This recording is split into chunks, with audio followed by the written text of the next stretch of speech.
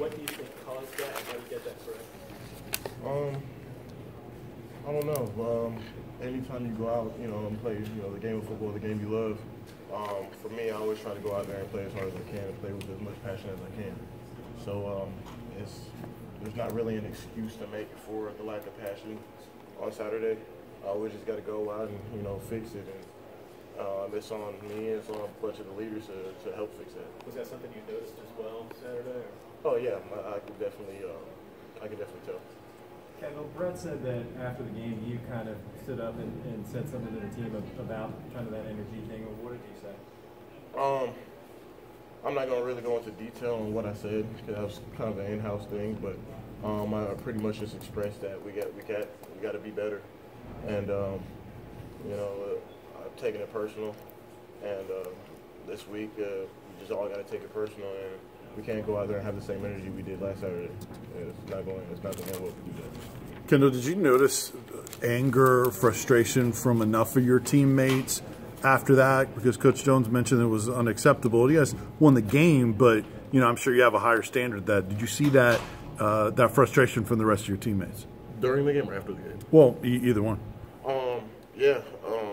I would say I was frustrated, just for the fact that I know how much better we can be, and like you said, that's not our standard. We know that, and the beautiful thing about it is that we can go this week and fix it. What have you seen from Georgia on film to start their first 4 games? They got about 18 running backs that can run the ball, but no, they got real great players in the backfield. They got a freshman quarterback who's been making a lot of plays.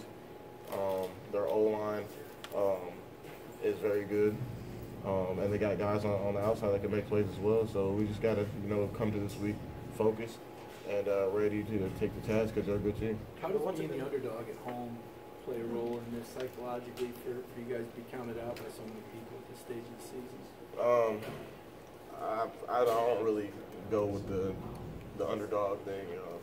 I've been counted out plenty of times in my life, and it's not a thing that affects me. It's not a thing that's going to affect this team, because at the end of the day, we got to play on Saturday, and they got to see us, and we got to see them. So we'll handle it on Saturday on the field. What's been about this series that's made every game kind of such a nail-biter? There have been some just absolute classic games in the series past several years. I mean, it's one of our rivals, and anytime you're playing a rivalry game, you're going to have those close games because everybody on the team is giving their all on both sides of the ball, and that's what makes the game fun. To have those games like that to where you can make your mark on it, and that's where we should thrive on it. When you see the anthem protest in the NFL, what runs through your mind? Have you talked to teammates about that at any point yet? Oh yeah, I've talked to a few teammates, and they all have a voice, and they're using their voice for positive. This is non-violent protest, and I'm not going to really talk too much about it, but they're using their voice for what they think is positive. And as long as they're doing that in a non-violent manner, I don't see the problem. You don't think it shows a lack of respect for the military? My dad was in the military for 21 years, so I grew up on a military base. I've lived it ever since I was born. So I'm not going to really, talk too much about it, but I just know they're using their voice, so what they think is positive. So. What would you do if you guys were... Next question. What do you know about this team now they didn't know 4 games ago? We got a lot of heart. We really do. This team works hard, and this team is really close, and people don't really understand that. And with just being out there with my brothers every day, I wouldn't have it any other way. We're going to continue to work. We're going to continue to get better, and it's a long season, and we can really do some special things with this team. What sort of changes have you seen Shaq Wiggins over the last week that allowed him to earn as much playing time as he did on Saturday? Oh, he's continued to get better just every week. He takes coaching.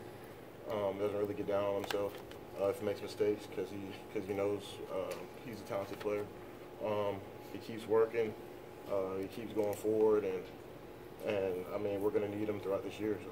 Could you kind of tell that there was a renewed focus and energy there from him? Yeah, definitely. Like I said, he's been working his butt off this past week.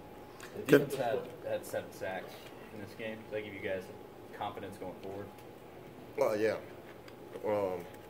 anytime you can put those type of numbers up on the field, it's a new confidence that brings up. We just got to make sure we keep working and we keep getting better from week to week. Kendal, just kind of take two more questions. It was obviously a tough game on Saturday.